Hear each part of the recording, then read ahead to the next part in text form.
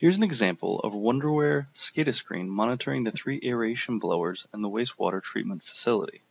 For this example, run meter data is captured in the SCADA historian log, and through the integration with Maximo, the information is pulled in the corresponding asset record residing in Maximo.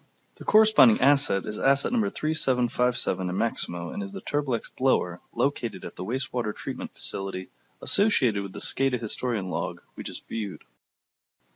Looking at the meter tab for asset 3757, the corresponding SCADA tag links the meter readings in SCADA with the asset in Maximo, automatically loading the last meter reading, reading date, and reading inspector. Meter reading details are stored in Maximo and calculate the average units per day and life to date for the asset.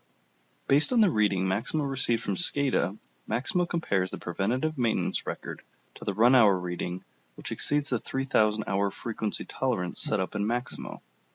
Units to go indicates the blower is 11 hours past the established frequency for a PM, therefore Maximo automatically generates PM1072. From the PM1072, Maximo automatically generates a work order to service the asset and puts it into the workflow.